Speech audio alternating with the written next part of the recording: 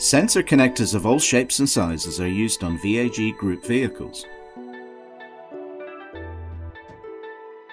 They are all over the engine bay. Exhaust gas sensors, mass airflow meters, motorized flap controllers, coolant level, brake fluid level, EGR controllers, to mention just a few. After a few years service, they get encrusted with road dirt, salt and grit and can be difficult to remove, and easily broken if you're not careful. One way to preserve the connectors is to use the correct tool to split them apart. Easy when you know how and have the correct tool. If you do need to replace a damaged connector, then Connect Workshop Consumables and Laser Tools provide everything you need, from connectors, seals and pins, to crimping and terminal release tools. Let's have a quick look at replacing a damaged connector. First, remove the pin securing clip. It simply slides out.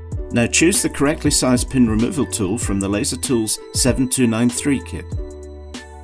It slides into the connector, pushing back the barbs on the shaft of the pin, allowing it to slide out.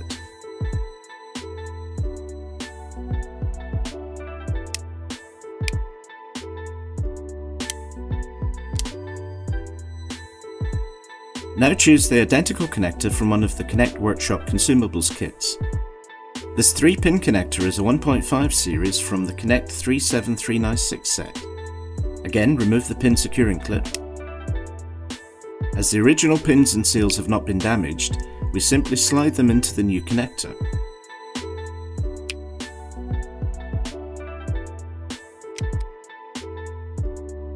Secure the pins with the clip.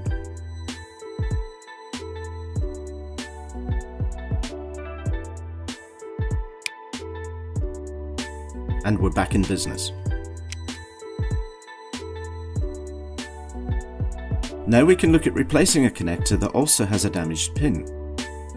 Choose the identical connector from the set. It is a single pin connector this time. Cut off the damaged pin. Then strip the insulation from the wire. Fit the new silicone seal over the insulation, leaving the bare wire exposed. This ratchet crimping tool from Laser Tools is now used to crimp the new pin onto both the wire and the silicone seal. There are 2 clamps on the metal pin connector. The larger clamp fits over the silicone seal. The smaller clamp will crimp directly onto the exposed wire. Once assembled in the crimping tool, just one crimping action is necessary to crimp the pin to both the silicone seal and the wire. A professional crimp.